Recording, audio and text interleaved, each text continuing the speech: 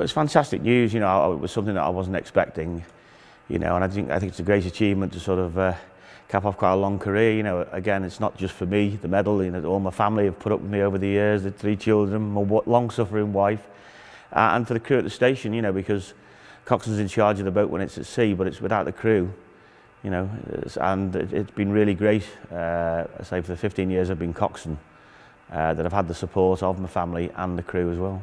It's about being on call 24/7, about training your crew. So obviously at Hoylake now we've just got a new Shannon, that's 12 months ago, or just on 12 months, and all the crew had to be trained up by either going on courses in pool or at the station, and the Wirral spend an awful lot of time and effort and money training crew members up, and then obviously the next 12 months is all consolidating that training.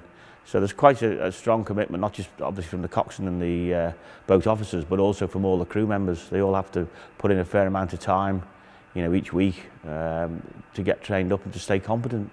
David's been coxswain for the last 15 years and it runs in the family. His father served for 55 years. In his 40 years in total, David's seen many changes in operational practices, but also in the equipment the crews use.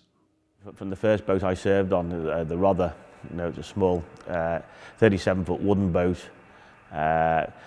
partly covered wheelhouse, you know, and you look at the one after that, the Mersey class lifeboat was a great big step forward from what we'd had, and then this again is just another massive step ahead in the way of comfort, safety, manoeuvrability, technology. You know, it's all moved on so much in 40 years, you wouldn't believe it. Peter Berry, Bay TV Liverpool News, Hoylake.